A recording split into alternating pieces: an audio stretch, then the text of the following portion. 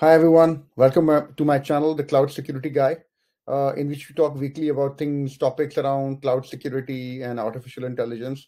So I wanted to start a new series this time, guys, and I basically focusing specifically on career advice. Helping you guys in your career.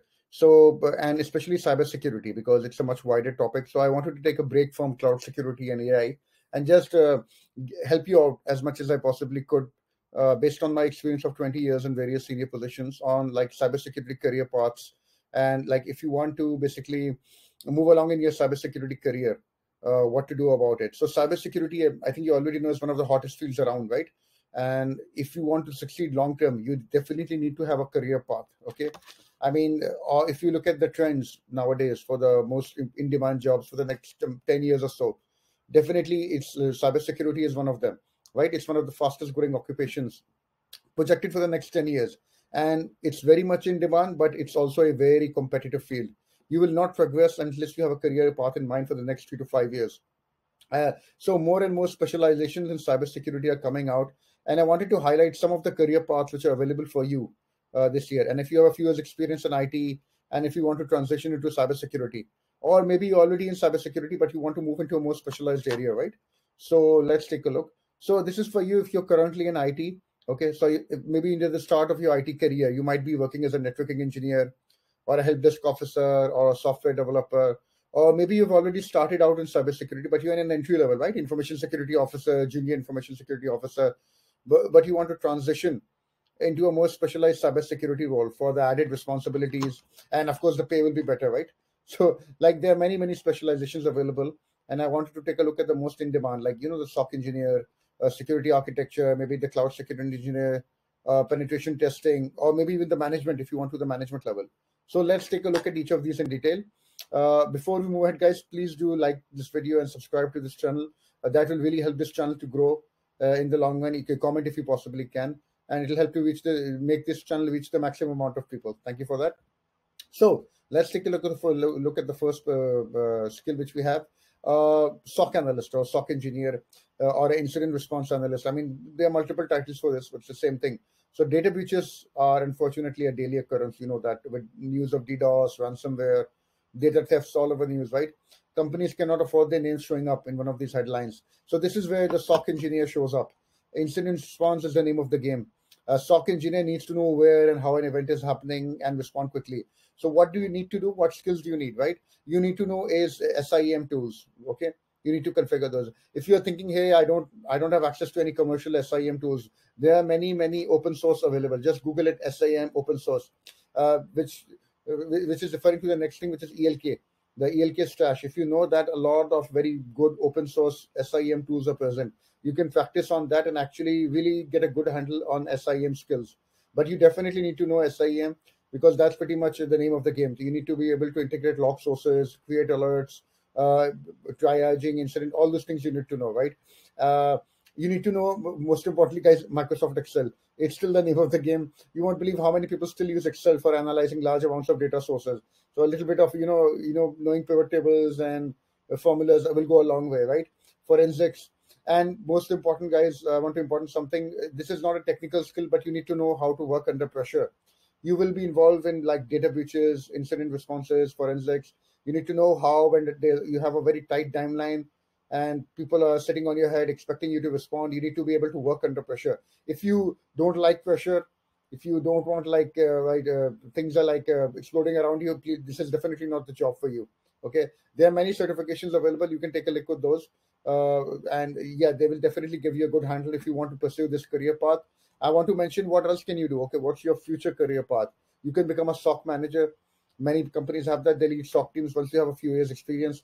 You can become a head of incident response or like data forensics, or you could become an independent consultant also. If once you've worked on major incidents, a lot of times people have become independent consultants and they can advise many companies on how to set it up and all that. And there's a lot of good money in that also. So you can look at that career path also if you want to interested in becoming a SOC analyst. What else is next? A cybersecurity architect. Okay, this guy, he is responsible for defining the security architecture of a company, right? And basically all the defense in depth layers. And you want to review projects to make sure that the new architecture does not introduce any risks So as part of change management and risk assessments, this really requires a deep understanding of system components, networking, APIs, a good handle on documentation and presentation skills. Usually, you need a few years experience of enterprise architecture before taking on this role. If this is like a dedicated role for that, what do you need to know? You need to know networking, security protocols, how components are talking to each other, because that's the only way you'll be able to do like threat modeling and be able to identify the risks. And you need to be able to justify the risks which you're highlighting, right? You need to be able to present it. You should be able to articulate complex like issues to people in a very easy to understand way. Knowing DevOps is a good thing to know, okay, because that will help you out. One skill which is not written here but you need to know, which is pragmatism. You need to know when to be firm and when not to become a blocker for business. So you need to know that balancing the pros and cons of each thing. For the certifications, you can do CISSP. I would, if you're serious about this, I would suggest you go with TOGAF instead of a security cert. It is basically, it will really make you stand out. It's like the standard for the open group. It's the most popular enterprise architecture methodology, and it's like a framework which is used by the world's leading organizations. It's the most prominent and reliable enterprise architecture standard, based on like, and many big companies use this. And honestly, the people who are fluent in this Dunya Togaf, they really give a lot of credibility, and they got a lot of good career opportunities. And what can you do for the future career path? It opens up for you. You could become potentially a cybersecurity manager because you already know how the architecture is set up and how the Vista set up. You could become like a head of security engineering. There's a lot of options for that. It's definitely a demanding role, and it's like a very interesting one also if you're interested in threat modeling and how to highlight risks. Okay, what is this there? This is my favorite one, which is a cloud security engineer. So as a cloud security engineer, what does he do? Basically, I think I have done a video on this, like basically about how the cloud security engineer works. I'll link it in this video. But you should be able to identify threats to cloud infrastructure and applications. You should be able to identify risks and migrations of workloads. You need to do automation, cloud configurations, infrastructure as code, risk identification. These skills you need to be able to highlight those risks. Okay, so from the and so definitely it's a very cloud is a very hot field. I mean, there's no shortage of these people, believe me, and a lot of this is a very in demand job. If you're interested in that, definitely I would suggest you go for it. For the certs, you can go with a cloud specific one like AWS, like Google, like Azure, Oracle. I've done a video on that specifically. You can take a look on that. Or you can go for a vendor agnostic, which is CCSK or CCSP. All of these are good, and they will really help you. But you need to have skills, guys. Know the cloud. Don't just rely on theoretical knowledge. Okay, what does it open for you? You could become a cloud security manager if the company is serious about the cloud. You could become a head of cloud security like I was. If you have multiple clouds, if the cloud infrastructure is expanding, or I didn't mention it here, you could become an independent consultancy also. If once you're familiar with it, a lot of companies, they want to hire independent consultants who will guide them in their cloud journey. So the options are really amazing with this thing. Okay, so moving on. This is one of my favorites, which is the penetration testing or the red teaming person. This is by far one of the most exciting fields. Penetration testers and like ethical hackers are usually the rock stars of cybersecurity teams. They find vulnerabilities, they do bug bounty, bug hunting. When nobody knows things are vulnerabilities are there, these guys will find them. Like offensive security and red teaming, where you proactively try to bypass a company's defenses by role playing as an attacker. It remains one of the most sought after positions. And pen testers, usually pen testers, I know they moonlight as bug bounty hunters also, and it really like shows off in their profile. So as a pen tester, you'll be expected to find out weaknesses and highlight those things to the your cybersecurity team so they can fix them. What do you need? Like the first thing I would need, guys, for your motivation or passion. If you do not have a passion in penetration testing, you will not go far. This is not your average 9 to 5 security job. Okay, you need to be like really crazy about it. You need to be thinking about stuff, how to break into things 24/7. Okay, you need to know scripting, programming, because you need to be. If you don't like working for the command line, this is not the job for you.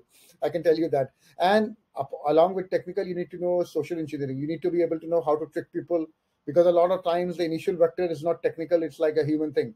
You need to know how to be able to play with that, play with social media profiles, emails, and all that. Okay, those things are. From the certifications, I mean, there are many certifications already available: certified ethical hacker and offensive security and all that. But honestly, guys, more than the certs, I would definitely recommend you get on some bug bounty programs. and like actually try to have some of those on your profile. It's successful exploits. Okay, there are many programs available where you can enroll, and if you have those on profile, look, I was able to find this bounty and I got paid X amount. That really plays off more than the certifications. That gives you a lot of legitimacy. And for the future career path, the most honestly I've seen that people usually become freelancers or independent consultants because they've seen it pays off much better. You get a lot of money from bug bounties. It's a very exciting field, but like I said, it really needs real passion for this. So if you're just doing it on the side and you're thinking this is just something that will help me out, I would not recommend this field for you. But it's definitely one of the most exciting things in the cybersecurity industry. And lastly, which is cybersecurity manager. So if you are passionate about cybersecurity, but you want to move to a more senior position, you want to be able to influence a team of people, this position is for you. You need to have the ability to communicate, stakeholder management, be able to manage multiple stakeholders. Budgeting. If you don't like budgeting, this job is not for you because you might be able to expect it to manage budgets and how that all the costs are going. And team management. If you like a loner, you like working alone, this is not for you because you will be able to expect it to manage people, manage their expectations. Okay, you need to have managerial skills and need to be able to articulate complex issues to the C level. So this job is usually a stepping stone to becoming a CISO. So for the certs, you can have CISM, CISSP, but the most important is having communication skills. Okay, you need to be able to manage people, manage vendors, manage the teams, and be able to communicate those things. The future career path, you have lots of options: becoming a head of cybersecurity, chief information security officer. This skill is definitely something which is in demand because people want somebody to be able to come and manage all the different people which are working and show some leadership skills. So but these are the skills you need to have. Technical skills you need, but more than that, you need to be able to communicate, manage, have confidence. You will be required to give a lot of presentations in this particular role. So be ready for that. If you don't like public speaking, I would not recommend this position for you, definitely. So these were a few of the positions, guys. I hope this was useful to you. This was just my starting point. If you feel I could have added more, do let me know in the comment section. Let me know if this is helpful for you and it helps you out in your career. I'll be adding more to this cybersecurity career playlist so that we can help you out. Please do like and subscribe to this channel if this video was useful to you. And thank you very much, and I'll see you in the next video.